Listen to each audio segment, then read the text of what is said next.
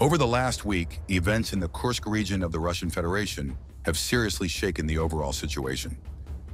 Ukrainian troops managed to get control over approximately 1,150 square kilometers of territory from which Russians were constantly shelling Ukraine.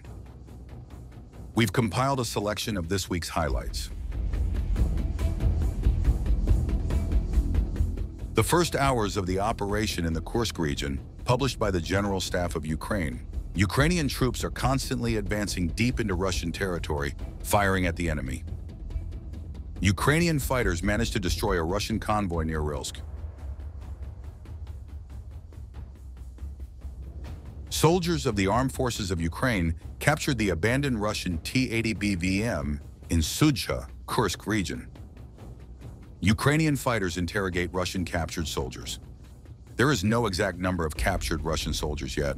However, many videos of Russian soldiers being captured are circulating on the internet.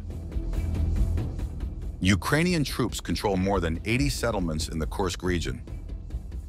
In 1 week, the armed forces of Ukraine were able to establish control over the same area of Russian territory that the Russians seized in Ukraine since the beginning of this year. Subscribe to our channel.